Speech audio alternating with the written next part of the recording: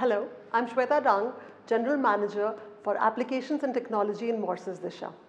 I have been working in the MRI domain for the last 8 years and have been a part of installations pan-India for a lot of MRI compatible equipments.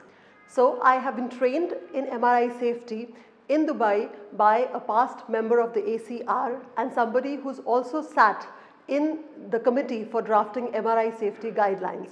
And with this knowledge, I would like to share my experiences and how we can have safer MRIs in India. From a medical perspective, MRI technology is a much safer tool for diagnosis, but it is the strength of the magnet which is used for better quality images which causes a concern and is something which needs attention.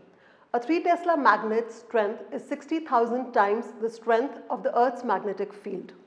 With that, there has also been an increase in the number of magnets installed in India. As per the statistics from 2019, we have around 3,500 installations in India and we are installing 350 to 400 machines every year.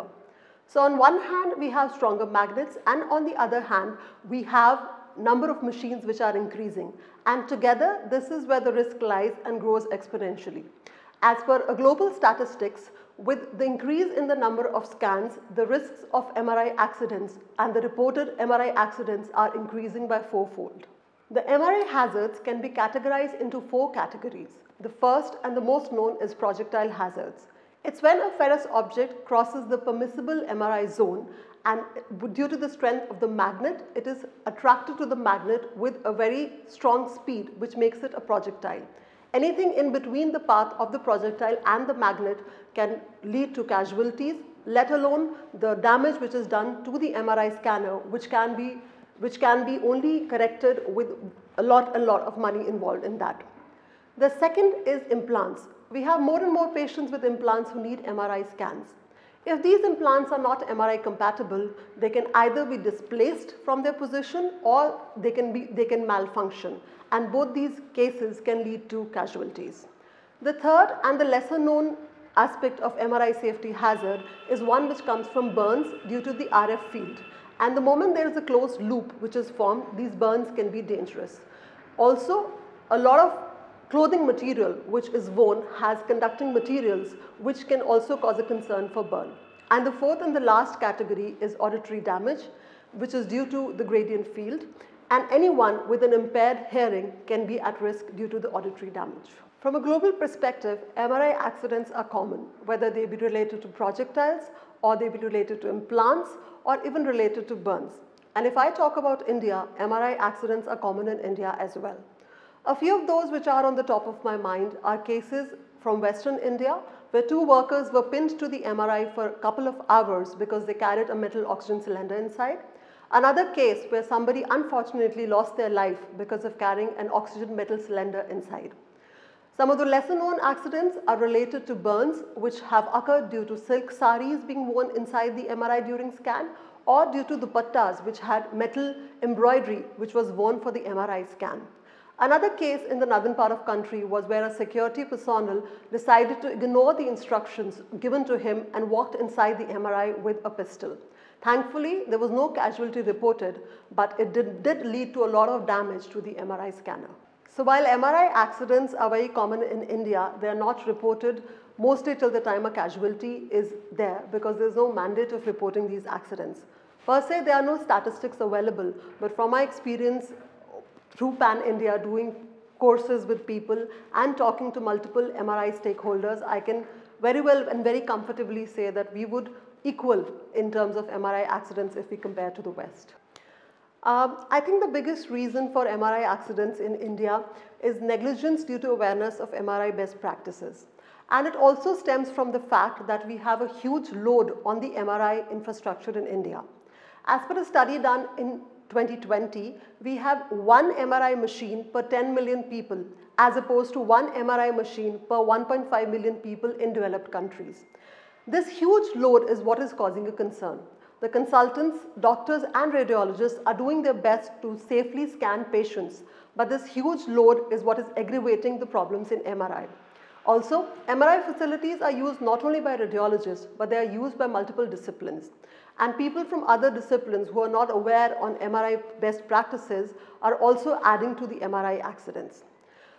We need to have a program in place in India where we can educate the radiologists about the MRI best practices and also other disciplines like anesthesia, neuroanesthesia, and even cleaning staff for that matter on basics of MRI safety.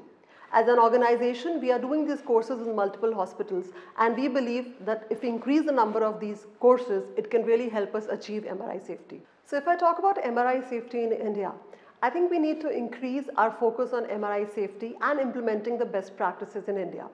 If I talk about radiation safety, there is a dedicated body. There's a list of do's and don'ts which are mandatorily followed, and there are protocols for accidents to be reported. But like many other countries globally, there is no such mandate in India to be reporting and to be mandatorily implementing MRI safety protocols. However, if I look on the brighter side, the nodal agencies like HLL who have been very receptive to the idea of MRI safety, and they have heard us, and they have also implemented some of the suggestions and recommendations in their upcoming newer sites. We have also seen a lot of big names in the hospital groups who are putting attention on implementing MRI safe practices, where we have analyzed their facilities and we have implemented the best practices for them. I think if we increase the number of such practices in India, we are heading towards MRI safer practice. As per the global statistics, 74% of MRI accidents can be avoided. And basis our experience, we recommend a 4P approach to avoiding MRI accidents. 4P stands for processes, people, place, and products. If I talk about processes, we need to have documented checklists available for MRI safety protocols, whether that be for screening a patient in MRI or that be for the steps to be conducted in case there is an MRI accident or an MRI emergency. These processes need to be comprehensive, relevant to the MRI facility, concise, and should be understandable by everybody who has access to these MRI facilities. The next comes people. So people are the basic hardware to the software of processes. We need to ensure that all the people who have access to MRI facility are trained on basics of MRI safety. Along with that, we also need to have a dedicated MRI safety officer for every facility who ensures that these best practices are implemented. Next comes product. If I talk about products, there are a lot of MRI compatible products available which can be used to make your MRIs more safer. We need to have awareness about these products. Also, as a recommendation, these products should not be interchangeable and should not be transferred to multiple departments to avoid accidents in MRI. And last but not the least is place. We need to follow MRI safety guidelines when we are building places in MRI. There needs to be zoning, which is basically segregating the MRI facility into multiple zones and ensuring that there is restricted access to these areas by multiple people. MRI safety begins with you, me, and everybody. We all need to understand the risks involved, and we need to educate all the stakeholders about the risk. Marrsis Disha as an organization is doing their bit to promote MRI safety in India, and we truly believe that together we can make our MRIs a safer place to be.